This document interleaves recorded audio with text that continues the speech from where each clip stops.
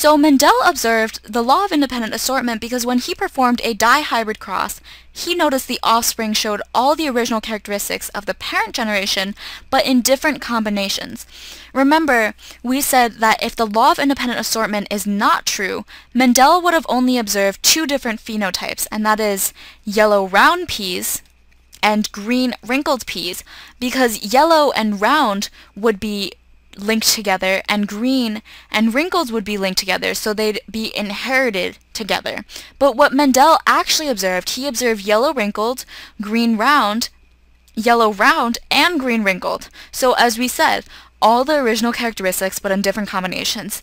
Also remember, a dihybrid cross, we said, is a cross that involves two traits. So now it's time for an example of how to do a proper dihybrid cross. Here are Mendel's peas. And Mendel began with a homozygous dominant and a homozygous recessive individual in the parent generation. So we have yellow round, yellow or green wrinkled peas. And for this, these two individuals, there are only one gamete combination per individual. So here, the only gamete combination is yellow round, and here the only gamete combination is green wrinkled. That makes sense because those are the only two alleles present in the genotypes.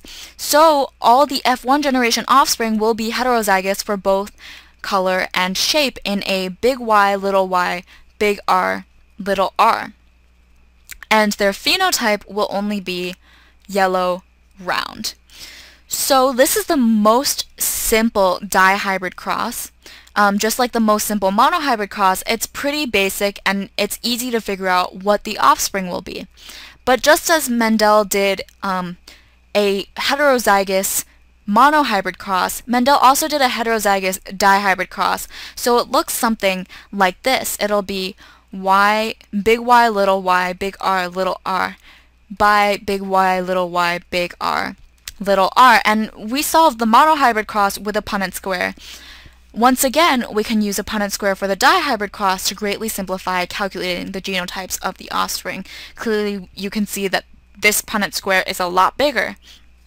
But once you learn how to fill it out, it'll be easy as pie.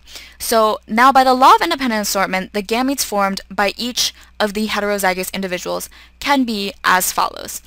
Notice how all the original characteristics are still there, but in different combinations. So you can have yellow round and green wrinkled, as well as yellow wrinkled and green round alleles in each of the gametes. So, because you have two heterozygous individuals with the same genotypes, the second individual also has the same gamete combinations like so.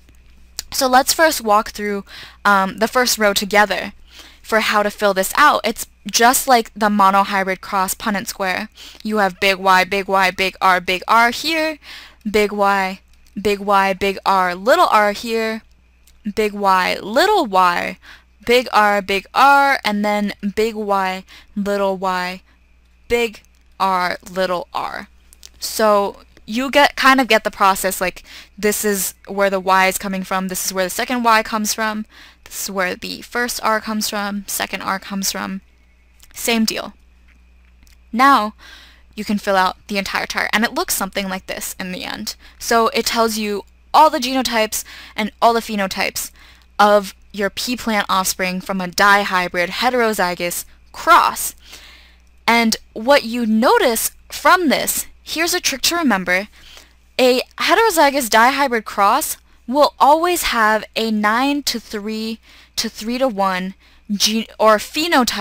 phenotype ratio. So the 9 is the yellow round, the 3s are the yellow wrinkled and green round, and the 1 is the green wrinkled.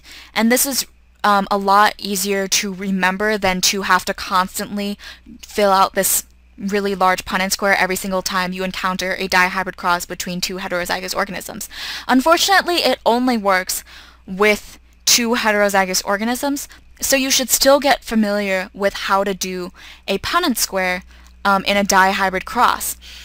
And so I'm going to end the video here, but please make sure to check out the next video, which will be practicing with more dihybrid crosses.